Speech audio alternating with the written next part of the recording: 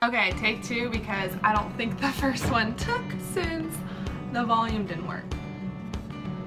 Awkward. I don't know what's going on with my phone, but for some reason it decides when it wants to listen to me talk and when it doesn't.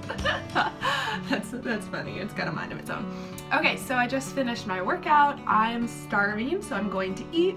And I'm really excited to eat because more about how the last 3 days I've been tracking my food a little bit more and increasing my calories, especially my carbs. The proteins have stayed the same because my program suggests that if you see a plateau of results or you're not seeing the progress that you anticipate, it could be because you're under eating. I believe that's where I was at, not necessarily under eating in the sense that I'm depriving myself of food and I'm really restrictive. That wasn't the case. It just wasn't enough food for the workouts that I was doing and the results I want to see because I want to build muscle. So that means more food. I love it.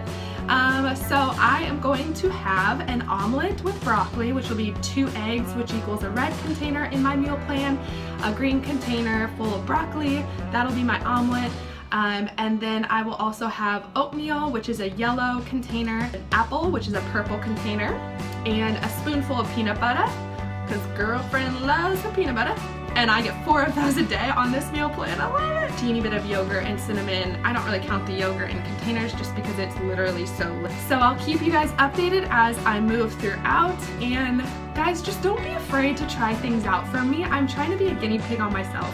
If it's not working, if I'm not seeing the muscle tone or the muscle gains, like I don't want to be big, but I'd like to see the hard work pay off in my muscles. And part of that directly is linked to our nutrition. Whole life I've been afraid of food, mostly because there's this mindset in the health and fitness industry that you have to eat little to see results, and you have to eat like 1,200 calories to lose weight and to be thin and tiny and fit and all this stuff.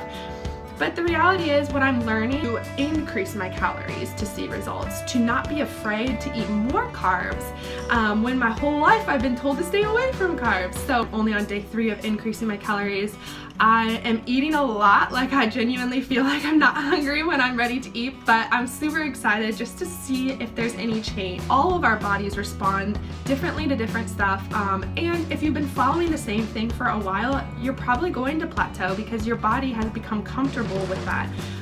And who doesn't want to increase their calories and eat more food? That's what I'm talking about. Alright, I'll keep you guys updated. I'll show you the finished product. And I forgot that I'm going to be adding in my Shakeology vegan, chocolate vegan, because one, it gives me a lot of energy, so it helps me recover better from my workouts. Two, because it definitely helps me with my sugar cravings, which what girl doesn't want to take care of those? Am I right? Am I right? So I'll be having that with, usually I mix it with coconut water, cold coconut water, because our blender is broken right now. Food, oatmeal, omelet, one red, one green, one yellow, one purple, one spoon.